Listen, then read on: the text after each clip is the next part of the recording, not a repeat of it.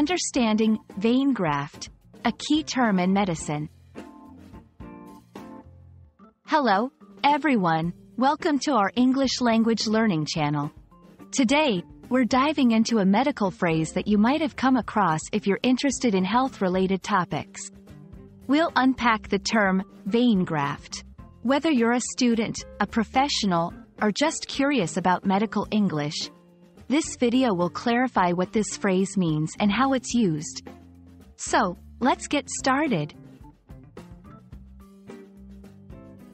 The term vein graft might sound complex, but let's break it down. A graft in medical terms refers to a piece of living tissue that is transplanted surgically. A vein, as many of you might know, is a type of blood vessel that carries blood towards the heart.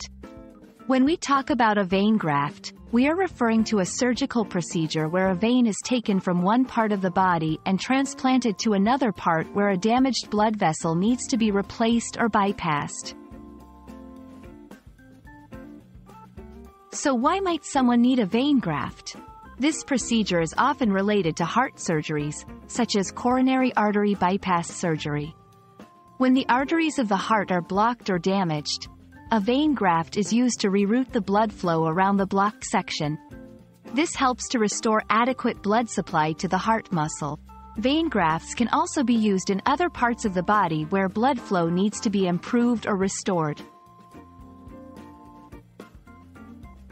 There are different types of vein grafts, and the selection depends on the location and the specific needs of the patient. The most common type of vein used for grafting in heart surgery is the saphenous vein from the leg. Other types include the radial artery from the arm or even parts of the internal mammary artery from the chest wall.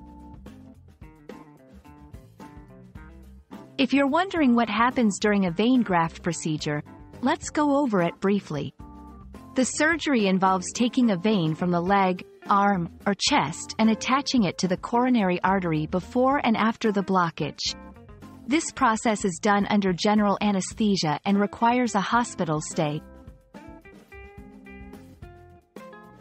After the surgery, recovery plays a crucial role. Patients are typically required to have follow-up visits with their doctor, take prescribed medications, and sometimes participate in cardiac rehabilitation programs. The success of a vein graft can greatly improve the quality of life and has a significant impact on the patient's health. We've reached the end of our discussion on the phrase, vein graft. It's remarkable how two simple words can encompass such a vital medical procedure. I hope this video has helped clarify what a vein graft is and why it's used. Stay tuned for more insightful videos on English language learning. Remember, understanding these terms not only expands your vocabulary but also your knowledge of how they apply in real-world contexts. Thanks for watching, and see you in the next one.